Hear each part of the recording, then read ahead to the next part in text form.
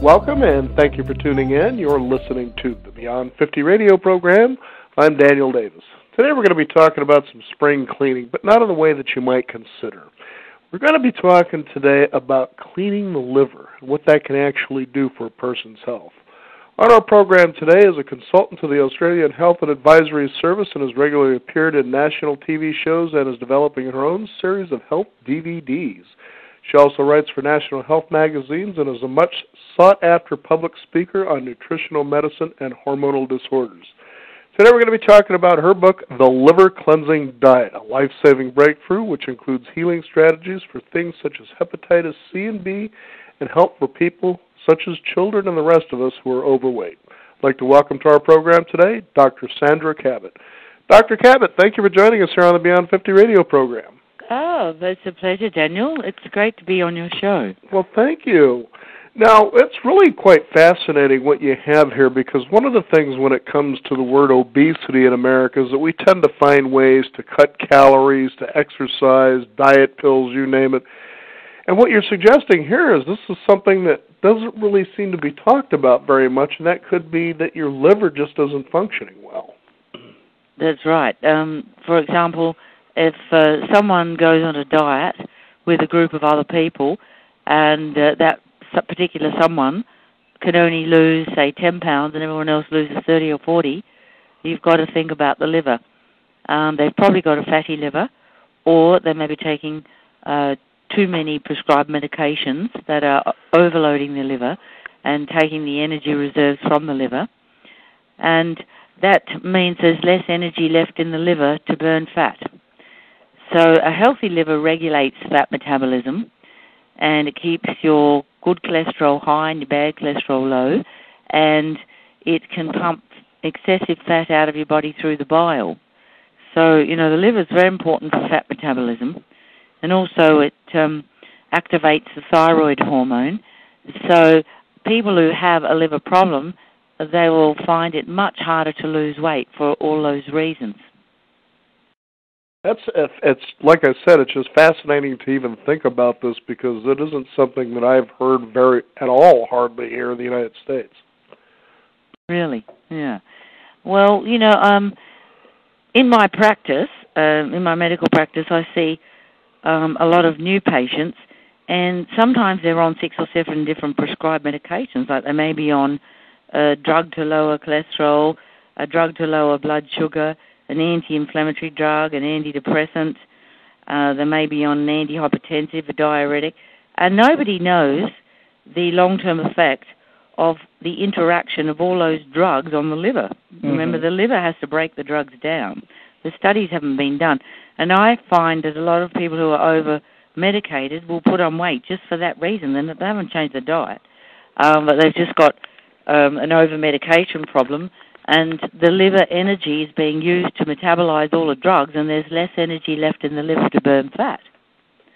And then the other thing, if they have a fatty liver, well, their liver is storing fat instead of burning fat, then they'll find it very difficult to lose weight unless they first improve their liver function by taking a good liver formula and by eating some foods that are specifically good for the liver, to help the liver break down the fat and to help the liver detox their body, to detox the liver itself, because a fatty liver is quite toxic.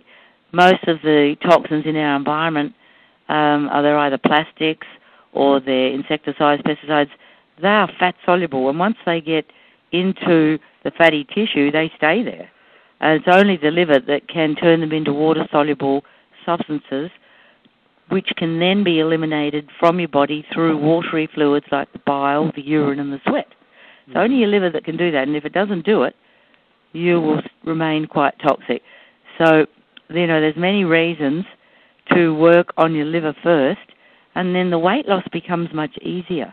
And also, your body detoxes naturally, and, of course, your immune system improves, Daniel. And I often say to my patients, look, what is your greatest health asset in this life? Your greatest health asset is your immune system. It protects you against infections, cancer, and inflammation, which is the cause of all the the degenerative diseases of today that people often die prematurely with, or impair their quality of life, or give them a bad old age. So we need to look after our immune system. Our immune system is there to protect us. But if we don't look after the immune system, it can't protect us. And what I've found over more than 30 years of research into the liver is that the liver protects your immune system, right? Because it's a filter, a mechanical filter. It removes all the toxins and the dead cells and microorganisms and even cancer cells from your blood. So it keeps your blood a lot cleaner, a lot purer, and therefore your immune system doesn't have to work as hard. So we have to see the relationship of our liver to our immune system and our blood vessels, our circulation, and that's why, the liver is such a strategic organ. And, of course, the Chinese have known about this for thousands of years, and they call the liver the general of the army of the body. Nothing like having a general taking care of the troops, huh? That's right. And if the general was turned to fat, well, hey, you got a white liver, you got a lily liver. The battle's lost. Now, here's an interesting thing. One of the things, especially in America, that's been rampant is 1 out of 3 people are getting type 2 diabetes.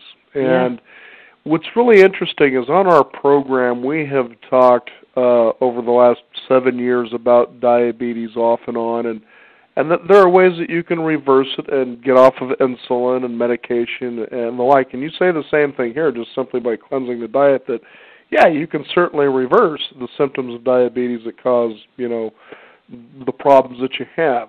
What's interesting is when I tell people about this, they stand there and they're like, no, there's no way you can do that. And I'm like, are you kidding? With all the information that's out there, people that are actually doing this, and they just don't seem to believe that this is one of those things that can be reversed. Well, you see, people think it's hard. They think, this is going to be really hard. I can't achieve this. Actually, it's not. We've got a book on reversing diabetes, type 2. I mean, if you've got a young person who's a diabetic type 1, it's different. That's an autoimmune disease. You can't reverse it. But the majority of people with diabetes have type 2, which is associated with high insulin resistance, and fatty liver. Now, remember, your liver has a lot to do with blood sugar control. So if you have a healthy liver, it can actually store sugar in the form of glycogen. So when your blood sugar levels drop, your liver releases glucose from the glycogen, and that maintains your blood sugar level. Now, if your liver's full of fat, it's not storing the glycogen. So you're going to have major problems with your blood sugar. So what people need to do is improve their liver function, and we've got a very good formula called Liver Tone Plus, and that has been studied in a clinical trial to be able to help support liver function so that the liver can burn more fat and reverse fatty liver. And then also you need to reduce the amount of grains that you're eating. A lot of people with diabetes type 2 are very resistant to gluten, and if they eat gluten in the form of wheat and oats and barley and rye, that will destabilize their blood sugar. So they need to eat more protein. And the liver can actually turn protein into glucose, particularly if you're eating a lot of plant food. So we need to get people eating more salads and, all different types of vegetables. We don't exclude any vegetables. And some fruit is all right, but you want more vegetables than fruit. And we need people to be eating regular protein. See, protein has no effect on your blood sugar. You can have 1 egg or 3 eggs. It's not going to make any difference to your blood sugar.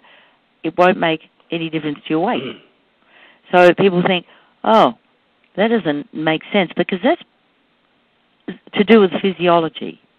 And if you understand the biochemistry and the physiology of blood sugar control, then it does make sense. It's all based on science. But people have been brainwashed for years. They've been told, don't eat fat. Don't eat eggs, don't eat cheese. And you've got to have your cereals and your muffins and your donuts and your carbohydrates. But you don't. That's the last thing you want. If you're a diabetic, you don't want carbohydrate from grains. You don't want sugar. What you want is protein, and you want more raw food, and you can have cooked vegetables as well, and you need to take a good liver formula. The other thing that can help a lot is magnesium. That's a mineral that all diabetics are deficient in. I call magnesium the miracle mineral. I've got a book on it. The magnesium, the miracle mineral, you won't believe the difference it makes to your health and your sex life. So, a lot of men have told me what a tremendous difference magnesium made to their sex life. I didn't know that, and that's what the patients tell you. You get a lot of feedback from patients. Now, I've been a medical doctor for 35 years. So, I've seen all the possible trends come and go. But the one thing that always holds true is nutritional medicine. It works. And people think, this is going to be really hard. It's not. It's easy. And you don't have to give up the things you love. You don't have to give up having a beer or a wine. You don't have to give up having coffee. You don't have to give up having some chocolate.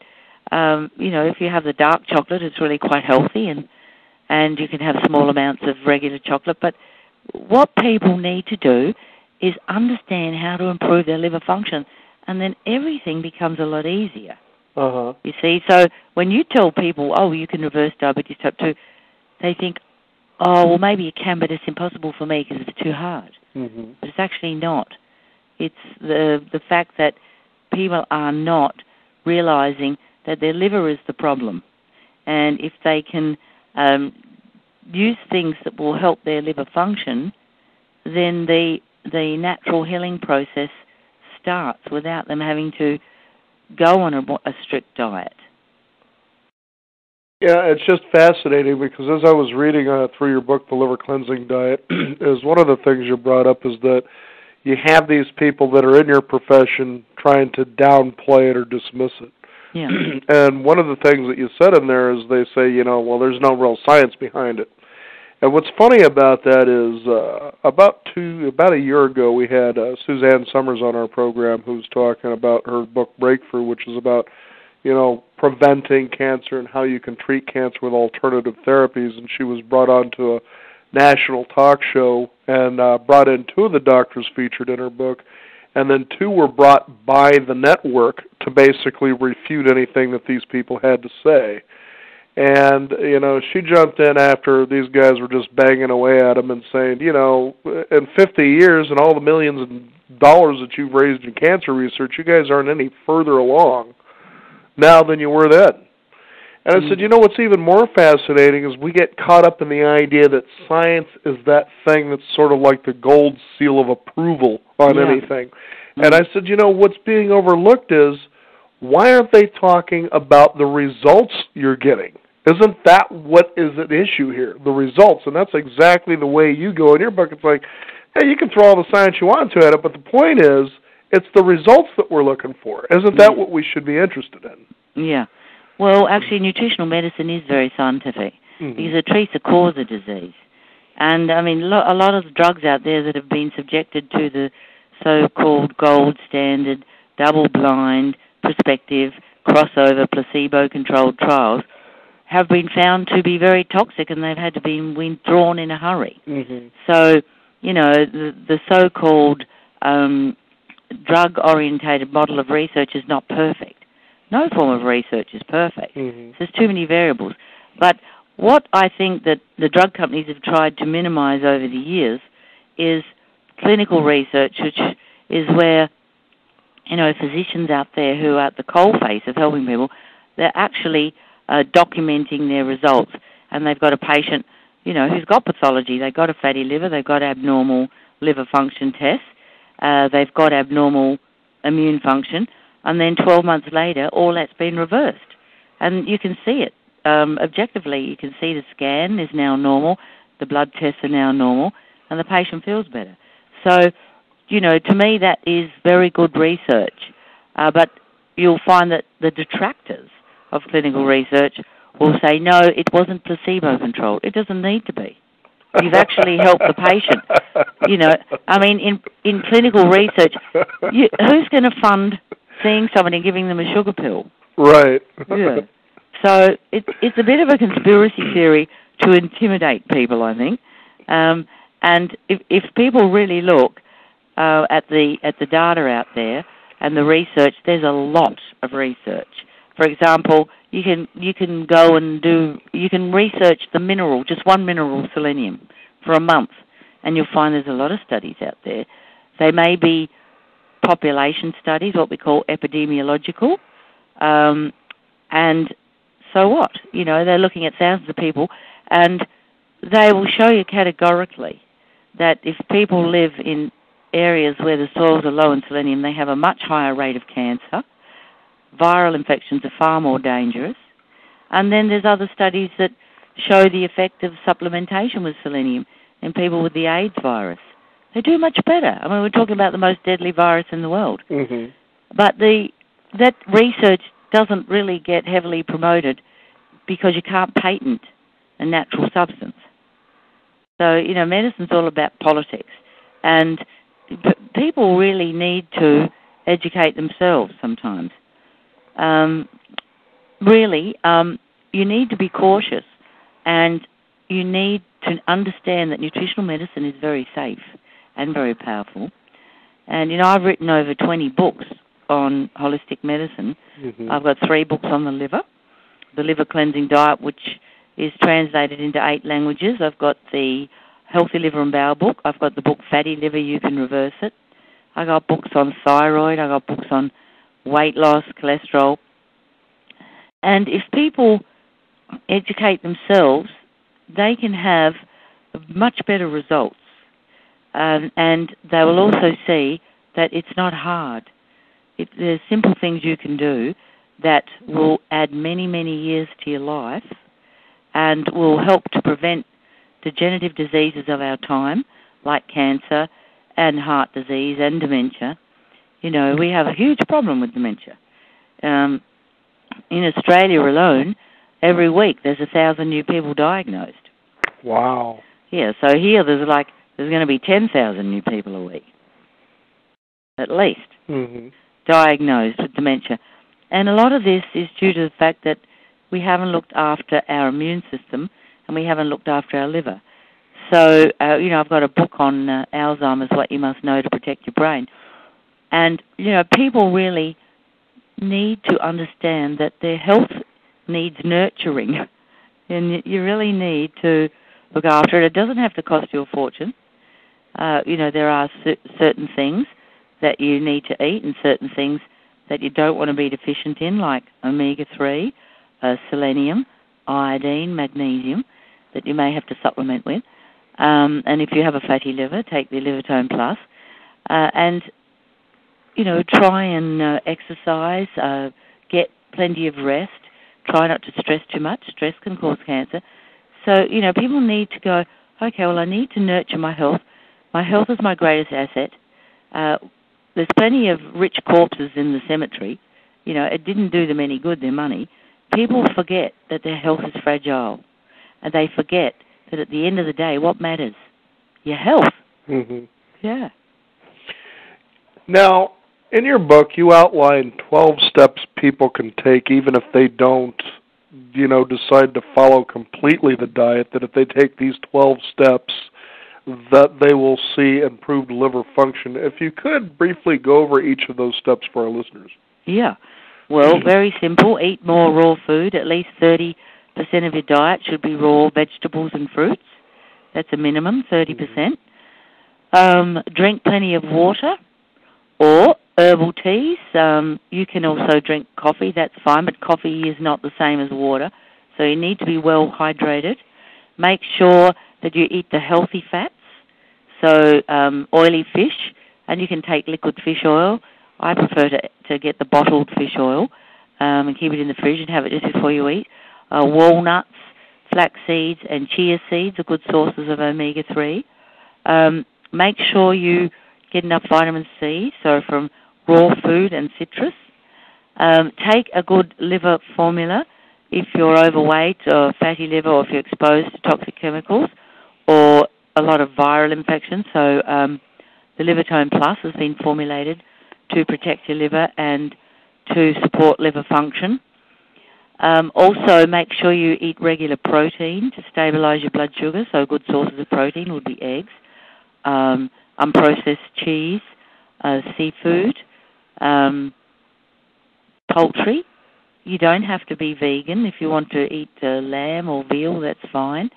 But, don't eat preserved meat. Preserved meats are bad, like the delicatessen meats. They've got a lot of preservatives and they're high in bacteria. So it has to be fresh. Probably have a few days where you don't eat any animal protein. That's good, just maybe have we could have cheese and salads and vegetables and nuts, seeds.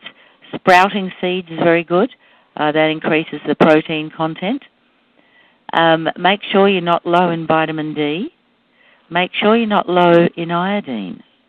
So you get iodized salt, or you can use a formula that contains iodine. Iodine is very important for your immune system. It reduces cancer. Make sure you're not low in selenium. Selenium is the most important mineral for your liver, and we have selenium in the Livertone Plus formula. And the selenium reduces liver cancer. It reduces all types of cancer, actually. It reduces the ability of viruses to replicate in your body. It helps your liver to make glutathione, which is the most powerful antioxidant in your body, the most powerful protective antioxidant, glutathione. And glutathione cannot work properly without selenium. And blood tests for selenium are really quite useless. The most practical way to check someone's selenium status is by analysing their toenail clippings. But that's actually quite expensive. So, just assume that you need to take some selenium. Brazil nuts are a good source of selenium. But in any immune disorder or liver disorder, I always use supplemental selenium. And they're the essentials. So they're pretty basic, aren't they? Pretty simple, pretty achievable.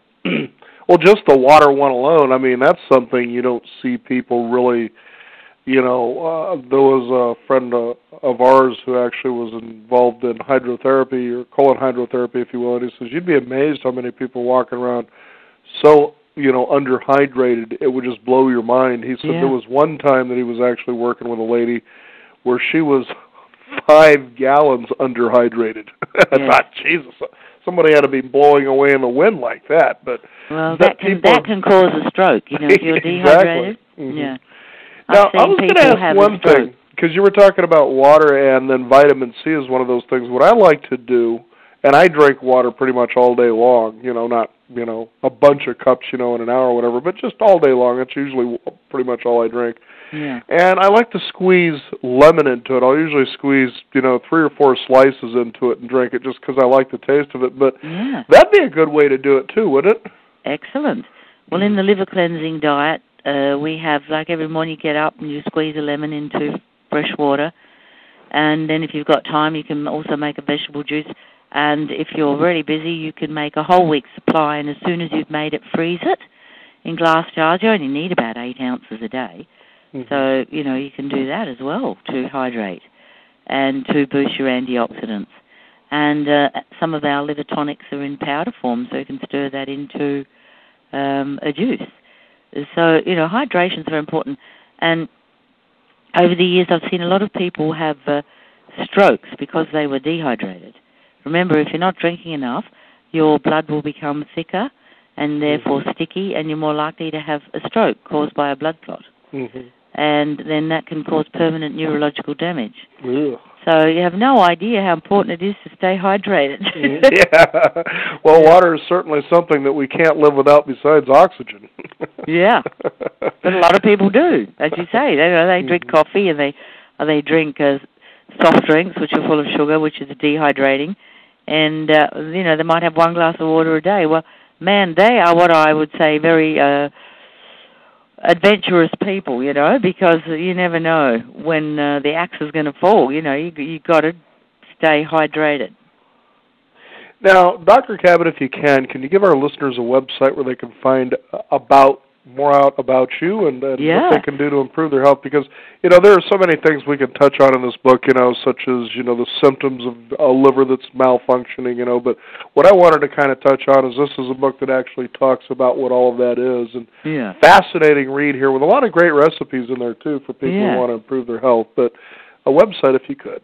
Yeah, well, our website is liverdoctor.com, and it's got a lot of free newsletters on there that are archived. It's called the Liverish Newsletter, the newsletters. So there's a lot of good information there, and you can email us. We have a health advisory service. We give free help, and the phone number's there. You can call our naturopath. We do research in liver problems, so we love to hear from anyone with liver problems. But, you know, if you don't know you've got a liver problem, you're just not healthy, well, give us a call. We're happy to help. And our website, again, is liverdoctor.com. So liverdoctor.com. The Liver Cleansing Diet is the book, and our guest, Dr. Sandra Cabot. Thank you for joining us here on the program. I'd like to revisit this and maybe go in more depth next time about symptoms and ways and, you know, recipes and things that we can do to actually make our health a lot healthier. Yeah. Great, Daniel. Thank you for being on the program today. That's a pleasure. And again, for you folks out there, if you missed it, the website is www.liverdoctor.com. Our guest today, Dr. Sandra Cabot. We also encourage you to visit us at our website, which is beyond50radio.com. That is the number 50. Sign up for our free weekly e-newsletter as well as visit us at our blog, where we archive our segments, just like this one, for you to listen to at your convenience and share with others as well. I'm Daniel Davis. Thank you for tuning in. This is the Beyond 50 radio program. Remember, live your day past.